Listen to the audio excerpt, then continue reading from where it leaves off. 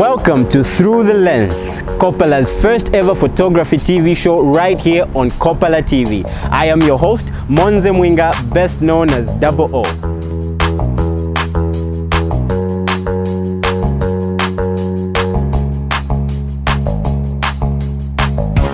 On this show, we look at photography from all angles possible.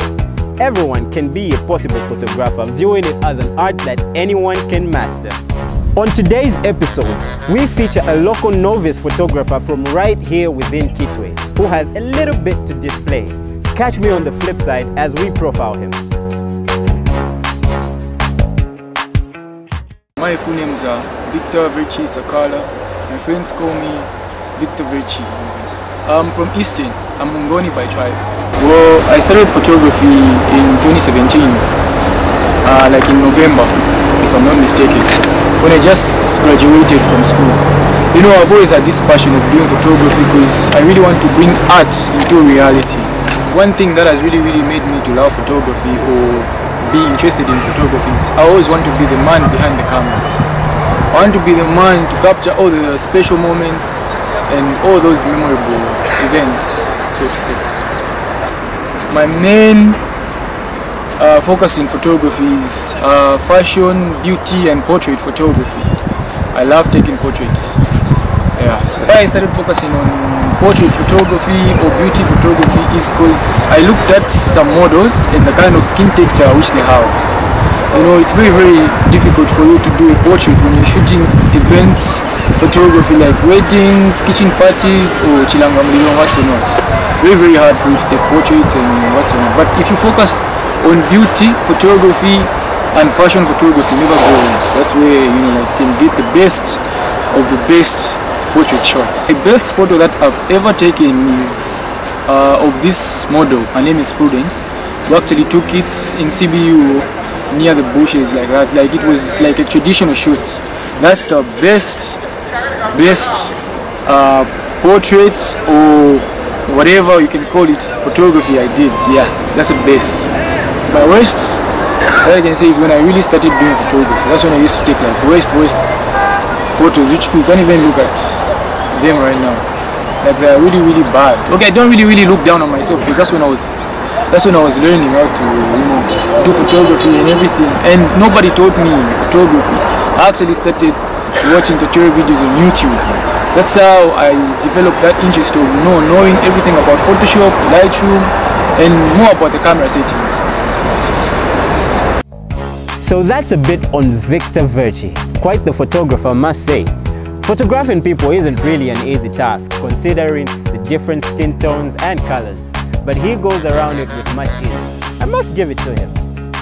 However, let's get back to his profile and see what more he has to offer. We are also going to preview some of his best shots. Photography is my full-time job. Photography is my life. Well, like every road that leads to success in life has always has its challenge. Yeah, it hasn't really been an easy journey for me. I've always had challenges in my life since I started doing photography. One, I never had lighting equipment. Two, I never had proper cameras. And three, transportation has always been a challenge. You know, when you're called to go and do maybe a function in another town, you don't have transportation. That's another challenge that I can say, which I really faced when I started doing photography. And another thing is, considering the poor lightings, you would be called for some big events, you don't have lightings. That's another challenge. You have to borrow from your friend, and you know it's not every time that your friend is going to give you the kind of equipment to use, because maybe even him is using that. Yeah, and what I see myself in the future is, I think photography is my life, and I dedicate my whole life to photography. So probably I'll work hard for me to reach where I want to be. Like in 5 years' time, I want to see myself driving, owning my own house, traveling to another country for photography. And I think I want to go to China for photography. Yeah, college. I want to do photography as a school. Yeah, I want to learn more about photography. But right now, I've got 3 cameras. I've got Canon 1100D. I've got a Canon T2i. That's 550D. and I've got an 80D Canon which I'm using right now. The reason why I like Canon 80D because it's got quite a number of specs. It's 24.2 megapixels, and quite alright. It's a cropped, but it's stable. It's got multiple function points, focusing points, so to say. Sorry. Yeah, and it's what? It's good in videos. Yeah, it's good in videos, and it's got higher aperture priority. My dream machine is a Canon 5D Mark IV or 1. Is it 1DX? I don't know. The new Canon camera is the one that I really want to get when I have a lot of money, because you know, like, I can do anything with that camera. Actually, I can do a lot of things with that camera. I can do videos, I can do pictures, I can do whatever I want with that camera because it's big, it's got a number of specs, and yeah, so to say. You know, it was like this. I was shooting a fashion shoot by Shibon Hotel in Kitwe, Parkland, and then I was called to go and shoot another dinner party. It was a birthday dinner party. So I went there, and everything just went perfectly well.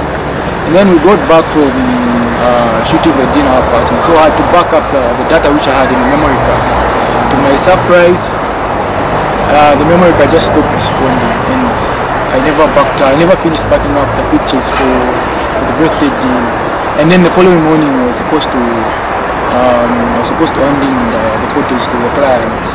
And then what happened was I started explaining to the client what really happened. And you know, when clients have paid, they can't agree when you say this happened and this happened. You know, they just want their thing. They want money or they want pictures.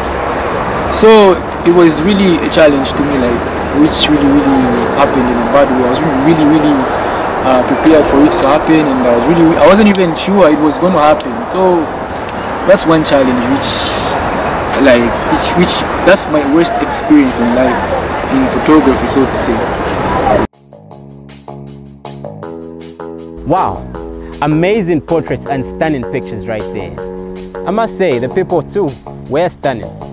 Now we're on our gadget section. On this section, we get to look at a variety of gadgets that you would use for your photography. And on today's section, we get to feature the Canon 80D, something that our guest photography is using right now. Let's check this out.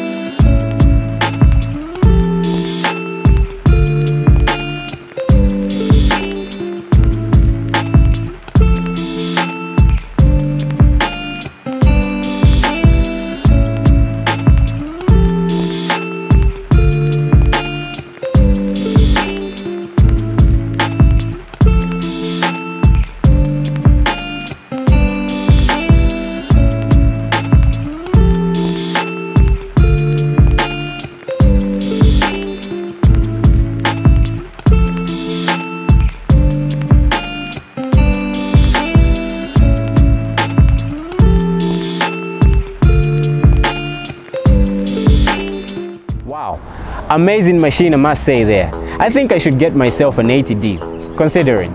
So now we get to test our photographer and see how he views an image that was taken randomly. Could have been by me. So I asked him what ISO it was taken at, what shutter speed, and what aperture the photo could have possibly had. Let's see what he had to say. I think from my own observation, this photo was taken in the morning, and the shutter speed was at 200. Then the f-stop was at 2.8. Then the ISO was at 100. Yeah. Well, if I was to improve this photo and make it pop a little bit, I would actually increase the ISO up to 200. And then like I would bring down the shutter speed to like 125. Yeah, that's what I would do. Yeah, the aperture I would really bring it like to 125.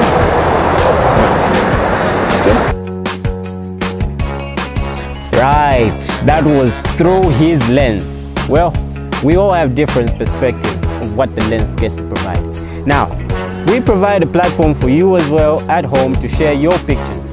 Could have been taken from a phone or from a digital camera. Send them through onto this WhatsApp line.